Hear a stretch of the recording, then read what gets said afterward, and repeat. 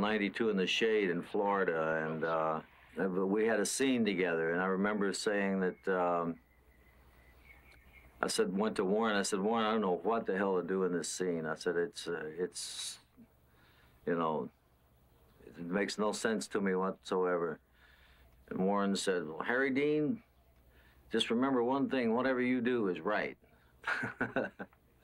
So that was a big, you know, it was a very supportive and very helpful thing. I never forgot it, really. It took a lot of pressure off of me as an actor. It was a very nourishing thing for him to say, you know. Oh, I remember.